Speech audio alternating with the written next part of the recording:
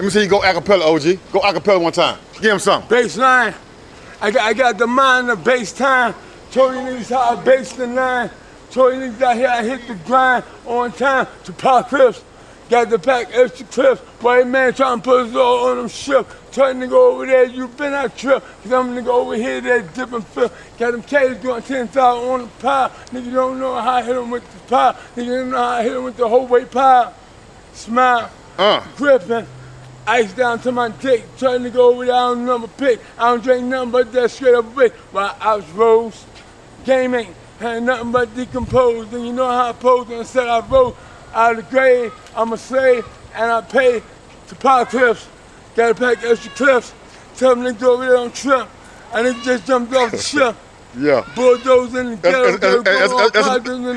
That's another bar, man. They ain't ready for it, OG.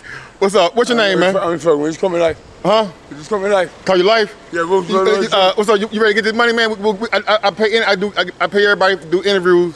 Where my money? You gonna get my you gotta hold on. I got you. What's up? We gotta do the interview first. Okay, what's the interview?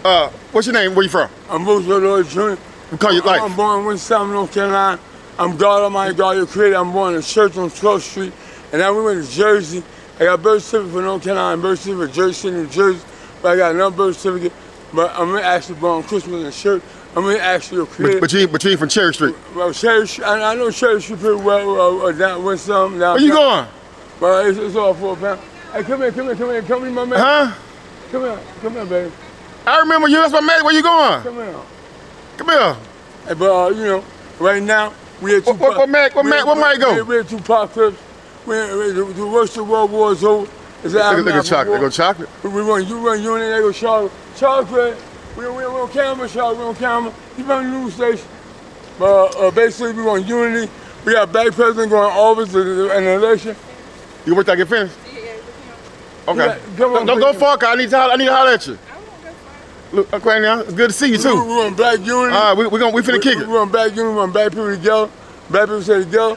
And we got a secret intel. We got to put cameras in every building, every house, and watch everybody in the United States. The white race has disintegrated. Hold on. Unity. Hold on.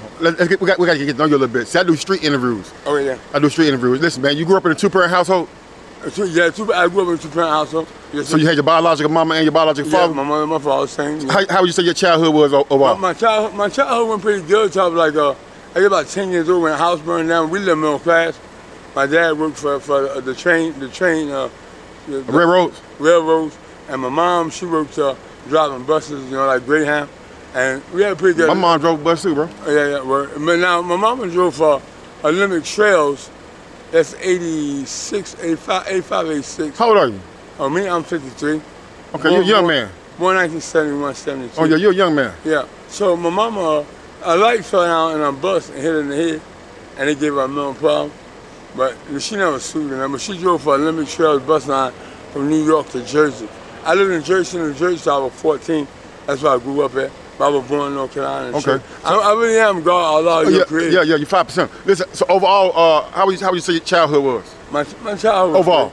It was great. It was great. You finished high school? Yeah, my mother and father, they did the best they could. No, I didn't finish high school. I dropped out about the 8th grade. 8th grade? Yeah, I dropped out of school by the 8th grade. Why you drop out? I dropped out because the teacher said I know everything.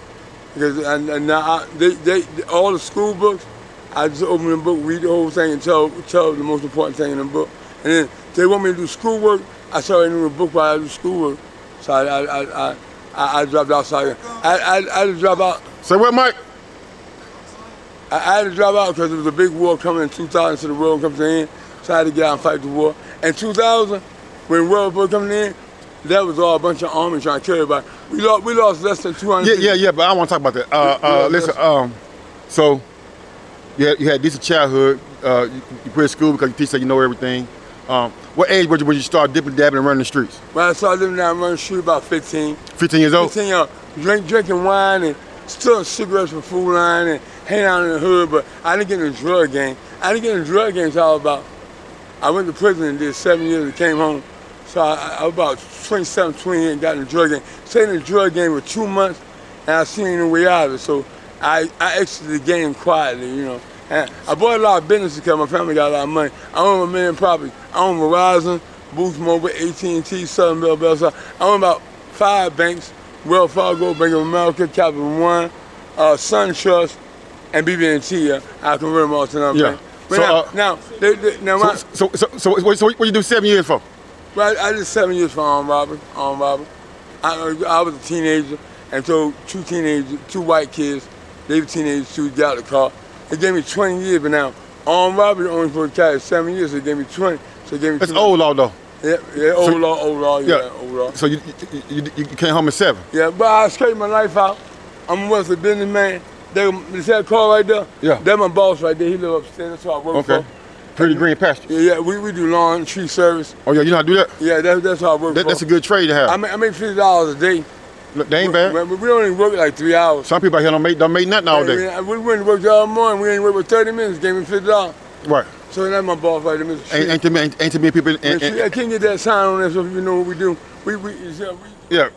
Pretty Green Pasture. Lawn and tree. Go ahead and turn this way, right? Just in case they don't want to get on camera. Turn that way. Right there. You good right there.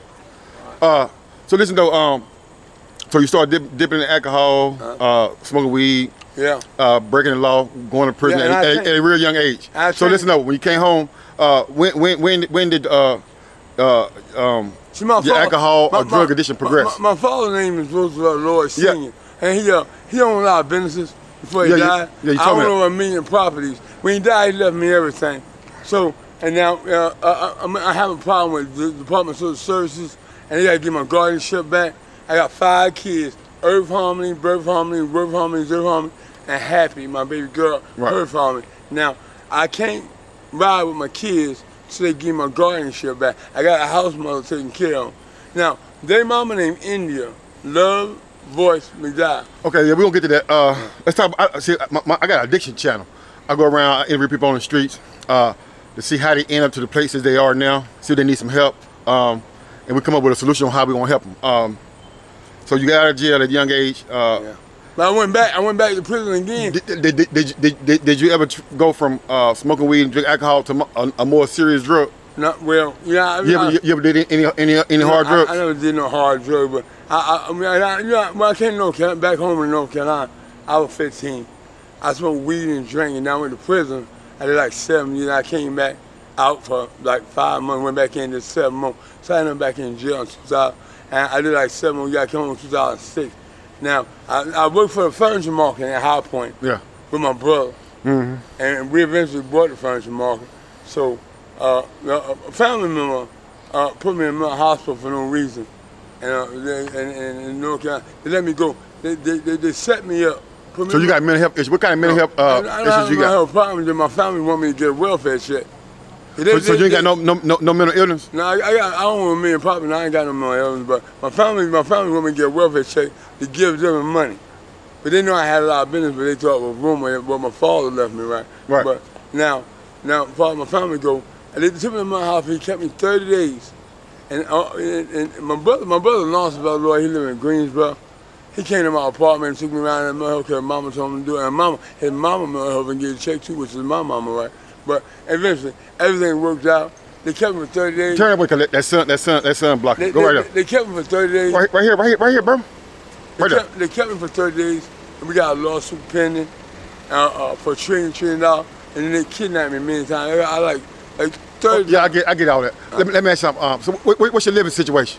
My living situation is I own over 1 million properties. Okay. And, so where you living at right now? I live right here in this room, right here, 131. Okay. At the hotel. And my company, we own the hotel, so I can have any room I want. Okay. But we're waiting on the Department of Social Services to file the legal documents to get my guardianship back that they illegally took, so I can go take care of my kids. Okay. Now I work for this man right here. See right there. Yeah, you already told us that. Listen, so I'm living a productive life in society. Right. I hit rock bottom when I was 17. Right. And I did a lot of things. Yeah, robbery, but I never hurt nobody. Remember that, I never hurt nobody. And 2 robberies, but I never hurt. But now, the second time I just took some money out of residence and told them that's legally lost me, but they charged me with common law robbery. But it's not me home. I take care of my family. I give everybody $1 trillion. I take care of everything. And my boss, I help him get a business, help him build stuff up. He take care of me. He buy me food. Yeah, we go to work. I was the other day went to work. I worked 3 hours. Gave me $50 for 3 hours. Yeah, you told us that already. So man, listen, man, it was an honor talking to you, man. I appreciate your time. I got a donation for you. What's your name, sir? I'm Ghost. Ghost. I'm Ghost. All right. We're gonna lock in, man. We'll get some more of your story, man. God bless you. Roosevelt Lloyd Jr. Anonymous. All right, peace.